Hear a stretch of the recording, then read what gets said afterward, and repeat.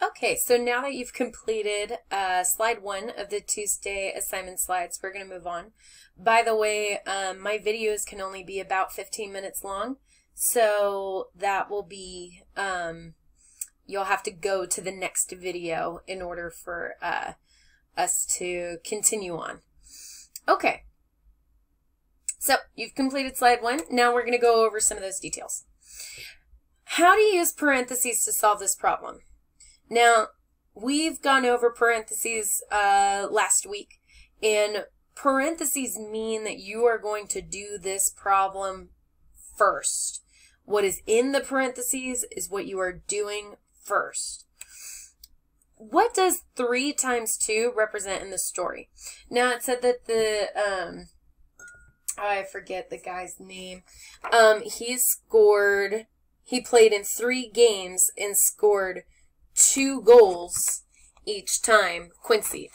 He played 3 soccer games. He scored 2 goals each time. So on the first game, he scored 2 goals. Second game, he scored 2 goals. Third game, he scored 2 goals. So it would be 2 plus 2 plus 2, or the same as 3 times 2 as you're doing that. What does the 10 represent? Now the way that it's written like that is because he wants to get to 10. So we need to find out how much more does he need. So that's why the 10 is there. And that is also why it is subtracted. So it could be 10 minus 3 times 2. It could also be 3 times 2 plus equals 10. But we wanted it all on one side of the equal sign. So that way you know what you're solving, if that makes sense. So, 10 minus 3 times 2. Why does the number model include the parentheses? This kind of goes with what I was telling you before, in that the parentheses has to happen first, right? So that indicates that we have to do 3 times 2 first. And if it wasn't there, then you guys might have done 10 minus 3 first, right? And then 10 minus 3 equals 7. 7 times 2 equals 14. And that's not the answer that we want. So, how many steps are in this number story? I'll give you a moment to think about it. How many steps are in this number story? The answer is 2. Okay? This is a 2-step number story. 3 times 2, you do first. That's the first step. Then the second step is taking that and 10 minus that answer to get your result. I already went over the steps. So there you go. First, you got to do 3 times 2, get that answer. Then you do 10 minus your answer, and that's how you get your result.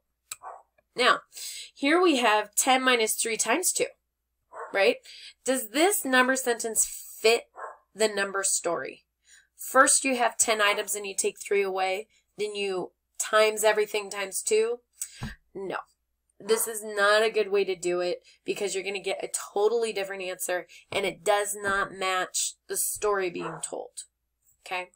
So, and the reason why is because it doesn't match the story being told.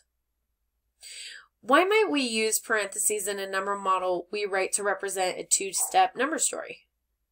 Why would we use parentheses when we are creating the 2-step number story?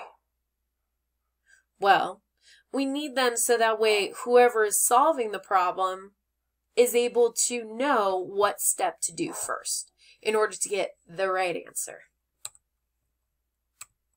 Now, slide 2 of your Tuesday assignment. What could 4 times 2 represent? Think of the number story you created with your math comic. In this problem, this slide 2, you are creating the number story. And the number story is, let me go back and see what it was for you guys. It is write a 2-step number story to fit the number sentence below. 12 minus 4 times 2 equals 4. So what you have to do is first figure out what could 4 times 2 represent, okay? And remember, we want that each, you know, that each word. There are 4 baskets and each has 2 in them. And then you have to include, why am I subtracting, or why do I have 12 and I'm subtracting my answer from it? Okay. Or maybe your goal is to get to 12 and now you know how many you have. How much more do you need? Okay. So I'm giving you a lot of hints with what I'm telling you in writing this problem. Okay. So you are telling me a story. Your story is going to sound a lot like Quincy played 3 soccer games, and each game he scored 2 goals. How many more goals does Quincy need for a total of 10 goals? You could do something incredibly similar in order to do this assignment. Okay. So usually we would have recess right now. I'm going to go ahead and skip ahead. So that is the end of math. That is the only 2 things that I will require of you to do today, because those are big things. You got to think really analytically about creating this number story, which is incredibly hard. So you will do fine. All right. Yay, ELA. I will be able to create sentences using words that have a double O vowel pair. Now, we went over this last week. We went over each word. Long O sounds that sound like rooster, food, spoon, 2, room. And then we have the short double O sounds like book, looked, would, good, stood. It's got the instead of the oo sound.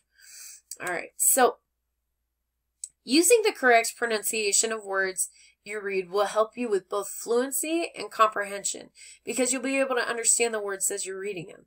In the case of unfamiliar double O words, you could try both the short pronunciation and the long oo pronunciation to see which one results in a familiar sounding word. So your guys' assignment is you're going to read The Kid and the Wolf. You're going to circle all of the double O words. You're going to find this chart. It will be slide 3 in your Tuesday assignments. And you're going to list all of those double O words. Now, this is how you get to The Kid and the Wolf. Okay, so you're going to get onto Google. You're going to go to clever.com. You're going to log in as student. I'm going to log in as teacher, because I don't think it'll work if I try and log in as you guys. Log in with Google. Always use your fsusd.org email. Once you're in and you are in Stuart's 3rd grade class, you'll scroll down. Oh no, I don't have it saved anymore. I gotta get that one back. Let's go benchmark. So as I searched it, I found, here's benchmark. I need to save this so that way you guys have it. Hopefully by the time you guys are watching this video, I have it saved so that way it is on the teacher page. Let's see. My class resources. Drag resources into the, browse the library to find new resources. Library. Where is benchmark? Do you know what? I can do this later because you guys will be able to find it once you get there. Okay, so, oh, how nice. Okay, so when you are here, it's going to look different. You're going to have library assignments and different things like that. You are going to click on library, and when that pops up, this is what is going to, it'll look something like this. Now, sometimes it's on ebooks. It'll be on ebooks instead. So what you want to do is actually click on this and go to Benchmark Advance. Okay. Click 3rd grade because everybody's in 3rd grade. And you're going to go down to Unit 6, our Making Decisions workbook.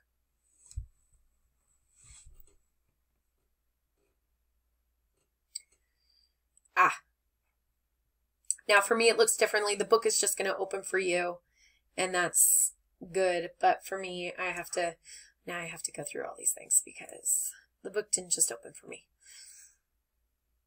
Okay. Now here comes the book. Now, The Kid and the Wolf is after Dr. Know-All, so it should be on page, let's see. It'll be page 20, okay? It's not that long. Now, if you want it to read out loud to you while you go along and go through and find those 00 words, you can. That's fine. You just press this play button and it'll read out loud for you. You also have some tools here on the side where you can highlight or use a pen, and you could circle the words as you go. Wow, that's a big pen. So, one day a kid was in a pasture grazing with a herd of other goats. As a kid as young as a goat is a young goat. That was weird. Now, although this kid was young, he was big and strong for his age. He thought he was 2. Ah, here's 1. There's 2. So I circled it. I don't know why there's this right here. So I circled it while I was doing that. Or I could use a highlighter, whichever one you want to do. Okay. I could delete the drawing. So I have the word 2. Now when I go into my assignment, long oo sound, is it rooster or is it short like book? So I would put it in the proper one, and then I'll continue on to read. Like I said, you could press the play button to have it read aloud for you if you want to listen for those words. If you want to read it yourself, sound them out. Make sure you are sounding out to yourself so that way you know how it's pronounced. Anywho, so that is your assignment, slide 3. Now, for the next few slides, I have a lot of different questions. Now, these are questions about the reading. How is the selection similar to and different from The Fox and the Geese? I think one thing that was similar to The Fox and the Geese was I think one thing that was different to The Fox and the Geese was These are just some examples for you to use if you want. You don't have to use these if you do not want to. What did this selection add to your knowledge of how people solve problems? This adds to my understanding of how people solve problems because How did your knowledge of long and short 00 sounds help you read this text, either silently or aloud? One word I was able to sound out loud is Now, also, this is, I believe, your last assignment for today. Here are your spelling words: rooster, foolish, choose, food, looked, took, wooden, and good. It's a combination of those long 00 sounds and the short 00 sounds.